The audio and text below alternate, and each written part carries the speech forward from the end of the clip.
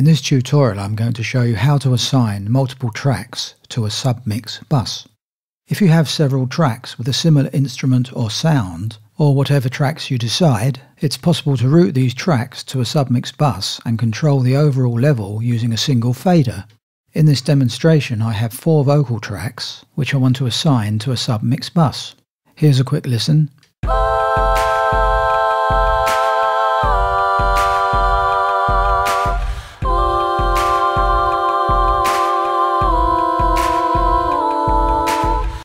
So I'm happy with the internal balance I've set for the 4 vocals, and the next thing is to assign them to a bus. First I need to add a bus. So I'm selecting track 4, which is Vox 4. Then I'm right clicking, then choose Insert Delete Tracks, New Submix Bus. And the new bus is inserted below.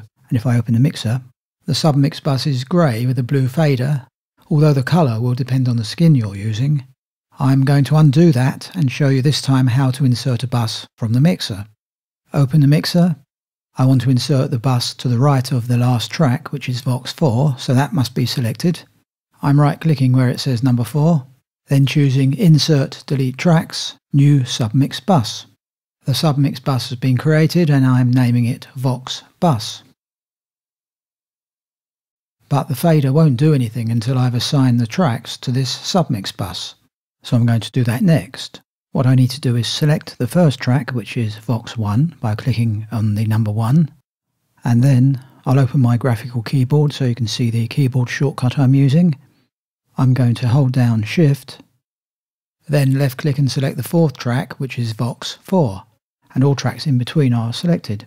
And then where it says Master, I'm going to choose Vox Bus. You can now see that all those selected tracks have been added to the Vox Bus. So I'm clicking on the strip to the left of the mixer to deselect all the tracks. So now when I press playback, I can adjust the bus fader, and this will change the relative level of the vocal tracks which are routed to the bus.